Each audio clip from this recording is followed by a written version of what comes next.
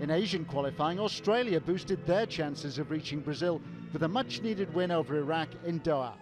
The Australians had hardly covered themselves in glory so far, drawing against Japan and Oman before suffering a shock defeat to Jordan last week. But Iraq had fared worse, with a draw and 2 losses, meaning that they're all but out of the competition. So no wins between them in qualifying so far, and both teams appeared to lack confidence in a first half of few real chances. The best of them fell to the visitors. Australia captain Lucas Neal firing over the crossbar. Then Tim Cahill failed to trouble Iraq goalkeeper Noor Sabri with a long-range effort. But it was Iraq who broke the deadlock 18 minutes from time. Ala Abdul Zahra putting them within sight of a first win in this qualifying campaign. However, their hopes were dashed 8 minutes later when Cahill levelled the scores. Thumping header there from Tim Cahill.